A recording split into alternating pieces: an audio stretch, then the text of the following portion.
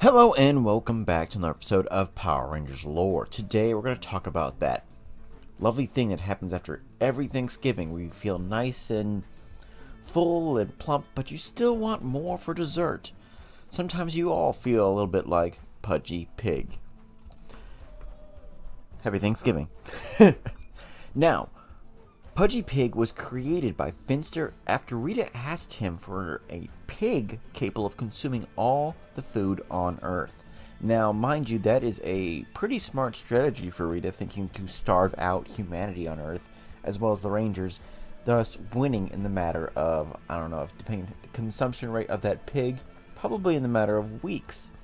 Now, it would be better if he created multiple versions of the same thing to get the job done faster rather than just take over Angel Grove and start there. But hey, what do I know about the overall villain strategies besides hindsight?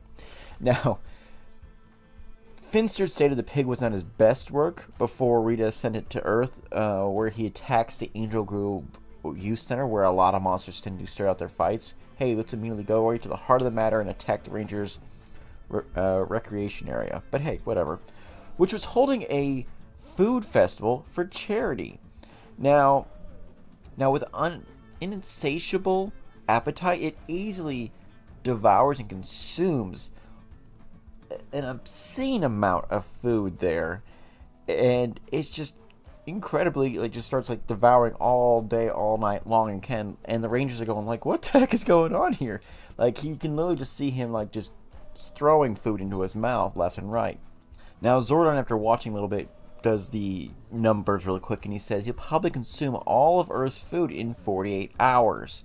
Now, again, if he had multiple, that number would be shot down probably to allow 12 to 6 hours if they had 5 of them. But hey, what do I know again? Now, eventually they would go to deal battle against the Rangers, and the Pudgy Pig would meet him on a rooftop where he encounters them.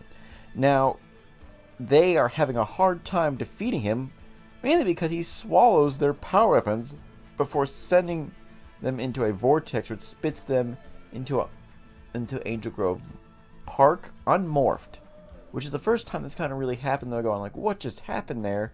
Our weapons got devoured, we just got beat up by a big pig, and now we're unmorphed in Angel Grove Park. I hope nobody see this. Now the Rangers are very upset, disgraced. They don't know what to do with their lives. They're going, I don't know how we're going to be able to destroy him. We don't have the weapon and technology to take him on. So they plot and start to think around what to do next.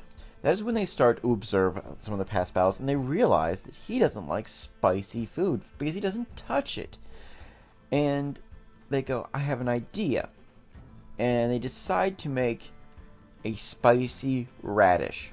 Yes, that is the ultimate weapon to take down all of to save all of humanity's food supply.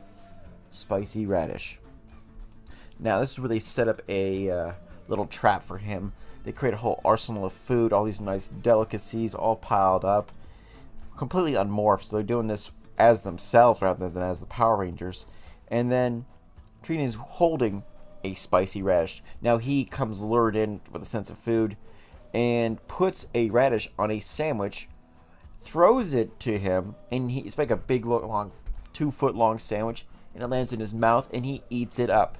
Now at first he's okay with it, and all of a sudden then the spice triggers, and right then and there he quickly pukes up all of the food, which is kind of disgusting, as well as the power weapons, and this causes his sides to cave in because basically he's just released everything inside of him. Now, with their power weapons back and not attempting to clean them off, mind you, so they wasn't very sanitary, they easily start taking down Pudgy Pig with a series of slashes and blasts and anything they can do to take him down. Now, Jason's the one that land the final blow with his power sword and uses his power blast to destroy Pudgy Pig once and for all, who falls flat on his back before exploding. Now, for whatever reason, Rita doesn't actually enlarge him. I think if she would have enlarged him, man, he could have absorbed he could have just ate the city. But whatever.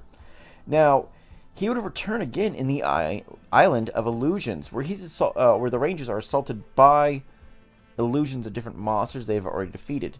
one of these being included as Pudgy Pig.